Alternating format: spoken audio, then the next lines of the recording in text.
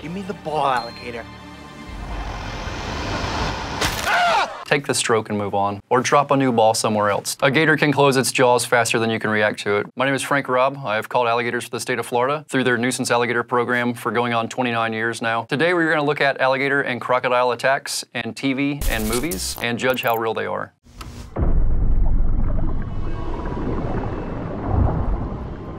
Their sight underwater is pretty good. It's not as good as it is above water, but it's good enough where if they want to find you, they're going to find you.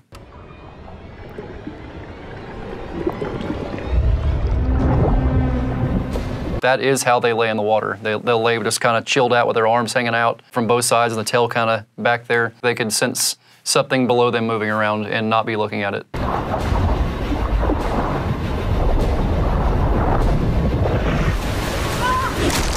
You could be Michael Phelps in your prime and you're not going to outswim an alligator. It just ain't going to happen. They swim faster underwater than they do above water by quite a ways. They can swim up to, probably about 20-something miles per hour. Yeah, they can get going pretty quick.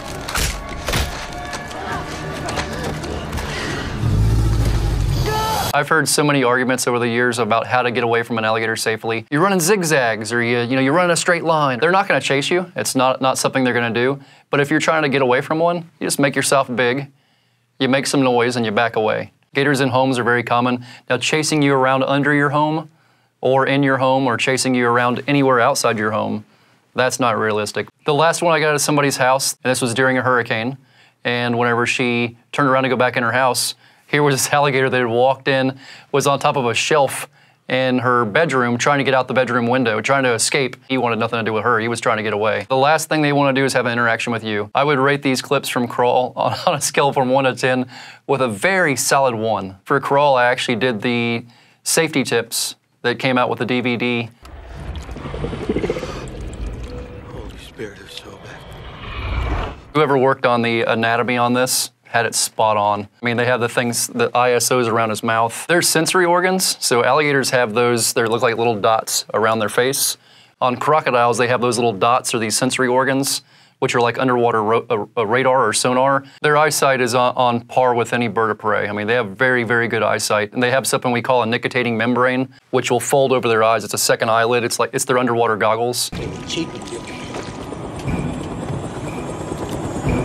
They would pick you up from underwater and pull you down, and there would be no him looking at you beforehand. He's not gonna let you know he's there. He's just gonna pick you up and take you.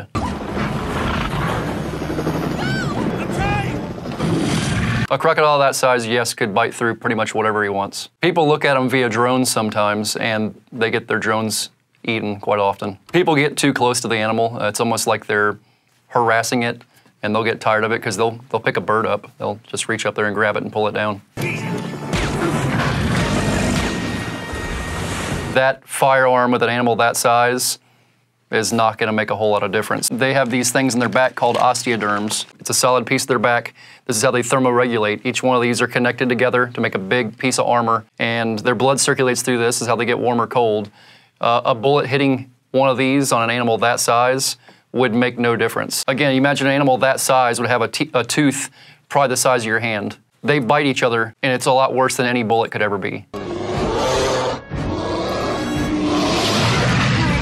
Those would not be two things you'd find in the same area by any means, but if you have a crocodile who is as big as that one's supposed to be, if there was a bear in the area he was in and it was on the shoreline, if he wanted a bear, he would have himself a bear. Our American crocodile is a big fish eater. They like fish, but they'll also eat small mammals. Pretty much whatever they can get their mouth on, they're happy to have. People are not one of those things. I'd give it a 6. Give it a solid 6.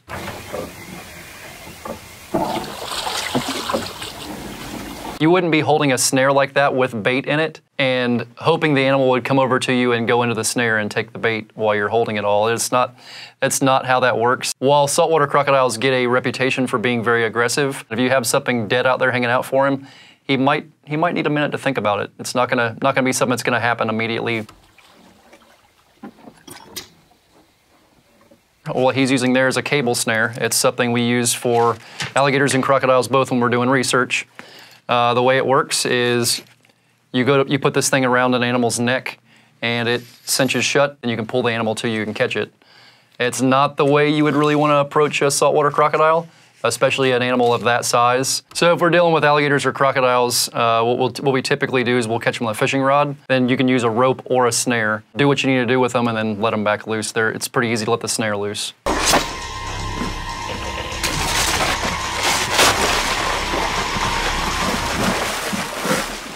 You would never want to attach it to your boat. It's just kind of ridiculous. So I mean, no part of the clip really made any sense. There's been instances where we've had alligators bite people's boats. Those are animals that have been fed, and they're associating these people who are out in their boats fishing with the fish they're bringing in, because they're like, hey, here's an easy way to catch food. I'll wait till this guy pulls a fish in, then I'll go over there and try to grab it before it gets in his boat. So sometimes that kind of thing happens, but it's not typical by any means. A crocodile that size, again, historically they got that big, could take a boat down for sure. Realistically, there wouldn't be a whole lot of reason for him to do that. This clip would be rated a nice solid 1. The way that it was handled from the beginning, no part of it was realistic. That's alligator for growling. Alligators communicate by a series of bellows, growls, hisses. They do communicate for sure with each other that way. And it sounds a little bit something like this.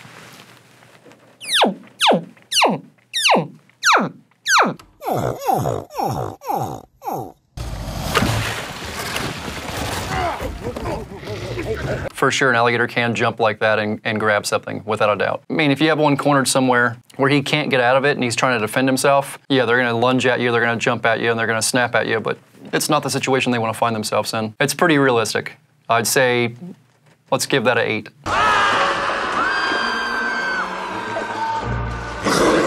This is supposed to be in India, and they're showing American alligators in India. It would either be the Indian gharial or the saltwater crocodile you can find in some places in India as well. So they got the species wrong. They're not a communal eater whatsoever. Those animals are used to eating together. Alligators in the wild, you're not gonna find sharing a meal. Does not happen. If they've got something and they wanna rip a piece of it off, that's how they'll take their prey and rip a piece off in order to have that right then and there. Alligators and crocodiles both, they can digest just about anything. They have something we call gastroliths in their stomach. They're eating bones. If they can digest bones, then a piece of cloth is nothing. I'd give that a 2. If you factored in the way they were eating together, I mean, as soon as you saw that, you'd immediately know that is not a wild situation. That's somewhere in a farm system or in a zoo. It's very common that one will kind of make his way through an area calmly if he's just kind of motoring around. If they're going real fast somewhere, they're not going to do it on top of the water. They're going to be stealthy about it and do it underwater.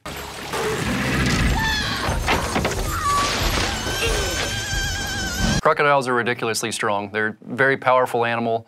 There's no person on this planet that can match strength with one. There would be no reason for him to go knock someone off there. That crocodile could have easily reached that chandelier with no problems whatsoever. You're looking at a crocodile that's 15 plus feet long. Yeah, no, you're not safe.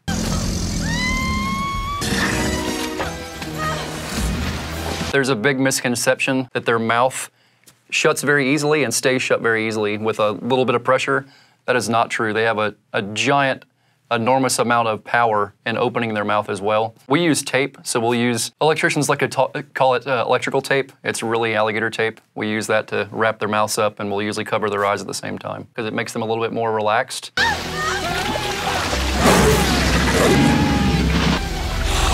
I don't care if you're Arnold Schwarzenegger in your prime, you're not getting away with doing that. He'd fling you off like a bug and you'd be lunched so quick. I would give this a 1. While it was a lot of fun, it was not realistic. Realistic looking animal, not realistic looking actions. Gators in pools are a very common thing. Traditionally, it's because of one bigger gator will run the smaller one out and put him in a pool where he's trying to escape, where he knows he has his own little secret spot, his own little alligator haven. Down there in Florida, we're surrounded by a lot of salt water. Alligators don't have salt excretion glands like crocodiles do, so they have to be able to go from freshwater body to freshwater body. A lot of times that's what it is. When they're moving, it's an easy spot to drop off and kind of chill out for a day and recover.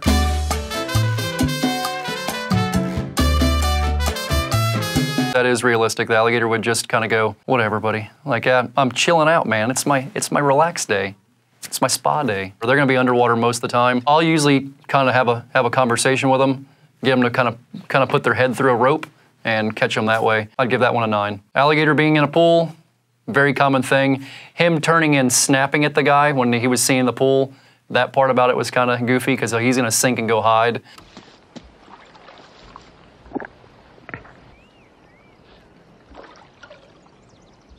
It only takes one time feeding an alligator or a crocodile for them to go, man, this is an easy way to make a living. Just hang around the people, let them throw me things, and I can save all that energy I would be using otherwise. They're not gonna go after you, so they get very used to people. You should never be feeding wildlife in general, definitely not crocodilians, because they associate people with that food very quickly, and that's how terrible things happen. It's not necessarily you that might not be worried about it, but the next person to come up there might not know that's a fed animal.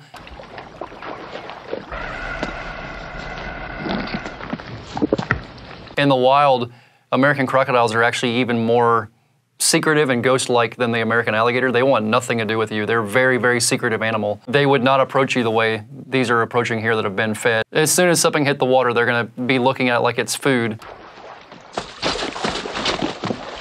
If you tried to run and jump across crocodiles, you'd only do it once. It doesn't work out so well for you. If you're rating it, looking at the realistic possibility of crocodiles and alligators approaching you in an alligator farm, it's pretty realistic. If you're looking at the realistic ability of running across crocodiles, that's not gonna happen. So you gotta give that one like probably a solid 7.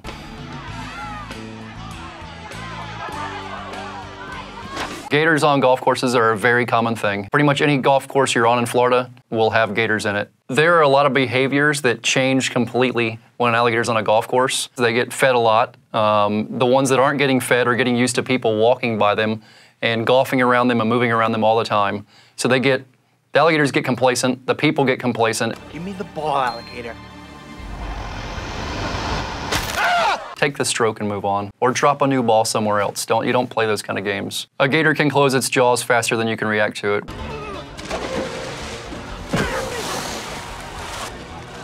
There's this misconception about alligator wrestling. That's not a real thing. That's an entertainment thing. There's no type of reality involved in that. As my uncle always says, you don't tempt the devil. There's no reason to tempt things like that. I'd give it a 1. The way the clip played out with him jumping in the water after it and wrestling it, head-butting it and elbowing it, you wouldn't be coming back from that.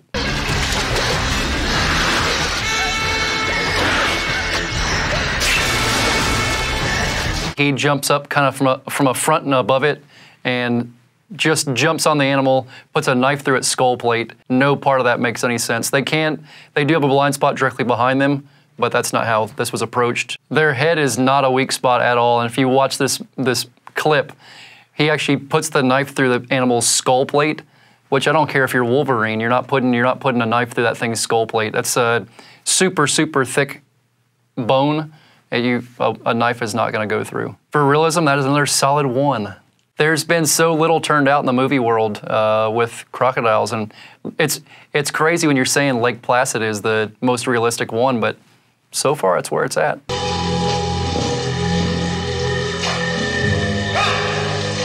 In Florida where we're at, I get alligators out of culverts or water structures all the time. There's all these water structures between neighborhoods.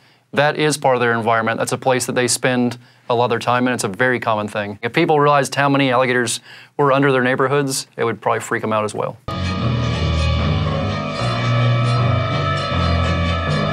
I've caught hundreds of alligators out of situations exactly like that, where sometimes it's a 36-inch pipe, but sometimes it's a pipe you can duck walk through, and you walk through there and you meet him and you have a conversation with him. He goes for a walk back out with you. Normally because you're usually crawling through, you crawl hands and knees on until you meet the animal, you get a rope on them and you pull them back out. I'll call the sheriff's office or the fire department or call a couple of friends and have them help me get him back out the top. They do act different in different situations. Like you come across an alligator in a culvert pipe, he's gonna stand his ground. He's gonna say, this is my spot, my area. You turn around and go back. I'm not gonna turn around and go back. They're not gonna run away from you, they're gonna stand their ground. You better start backpedaling in a hurry.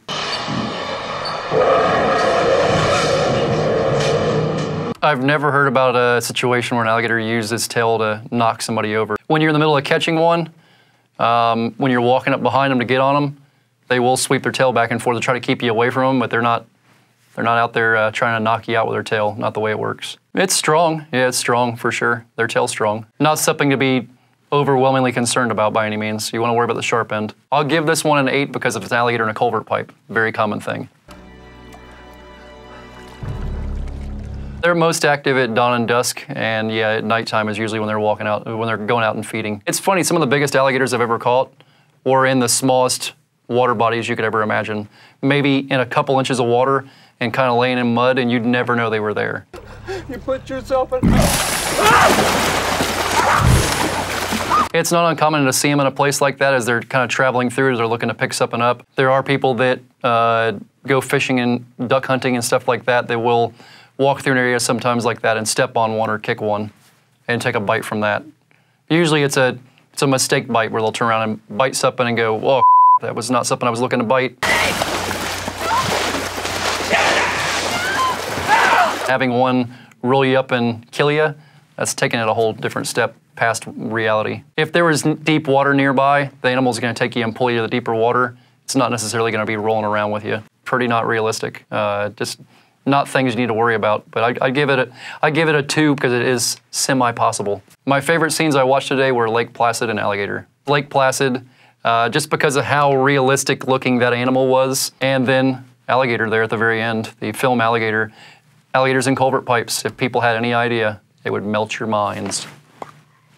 If you like this video, why not click on the next one?